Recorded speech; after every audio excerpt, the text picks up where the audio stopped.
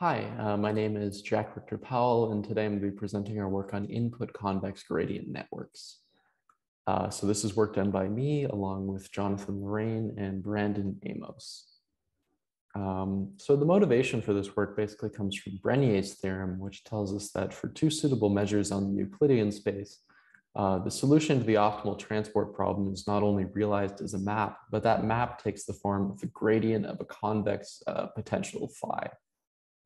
And so this result is kind of a cornerstone of the optimal transportation theory, but more recently it's seen applications in machine learning because this gives us a tractable form with which to model these optimal transport maps. So it's been used for that purpose, as well as for problems such as Wasserstein gradient flows, things like density estimation and generative modeling. So the gist is we want a way of modeling these gradients of convex functions, right, as a class of maps. So the popular existing approach is to work with an input convex neural network and model a potential function, let's say phi, and then we use automatic differentiation to compute the gradient map of that potential, right?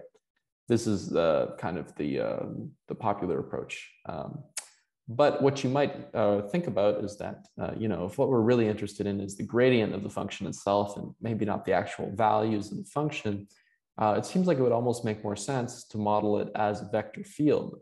So to model it directly using a neural network and parameterize the vector field itself. The issue with that approach is that, of course, in general, an arbitrary vector field is not a potential field. So you can't just drop in an arbitrary neural network and have all the math go through. But we wanted some way of doing this on the level of the gradient. So what we came up with is a theorem which basically characterizes when a vector field is actually the gradient of a convex potential. So we call it a theorem, but really it's just a simple consequence of combining two results. The first of which is that if you have a vector field with a symmetric Jacobian, then that is a conservative vector field, which really just follows from the definition. And second, if you have the Jacobian of a vector field being positive semi-definite, then in the case where it's a conservative vector field, that Jacobian of the gradient is actually the Hessian matrix of the potential. So having that be positive semi-definite is equivalent to the potential itself being a convex function.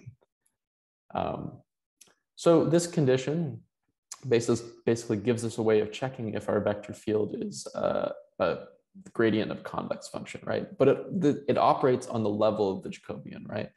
So what our approach with this model is that we work with the Jacobian itself, which would be the Hessian of the potential, right? And then we're going to integrate. So what does that look like? It looks like starting with m theta, which is this explicit network, this hidden network, basically. We compute this line integral of its symmetrized Jacobian. So this we're going to call an input convex network, so that the network itself, the output values, are actually given by numerically computing this line integral of this matrix. And the key point about this matrix is that because we've constructed it in a special way, we've constructed it as this grand product, it's symmetric PSD by construction. So for suitable m theta, the hidden network, the Jacobian of the output of the input convex network is actually given by that matrix itself. So by our theorem, this means that we're actually parameterizing the gradient of a convex function in this way.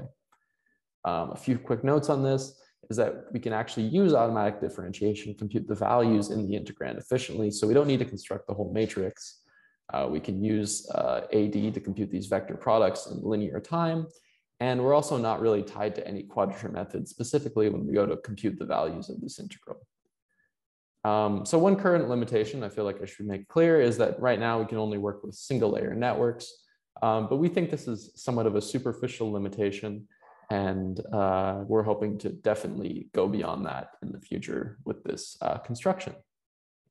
So to wrap up, here's kind of the high level picture overview, and the way I like to think of this is that the existing approach basically works by modeling this potential function. So we model a surface here, and then taking a spatial gradient to compute the gradient vector field. But by contrast to that, our work with the input convex gradient networks works by modeling the Hessian and then integrating that Hessian in order to compute a vector field. So yeah, here are some references, a few things I mentioned. And thanks so much to the organizers for a fantastic workshop.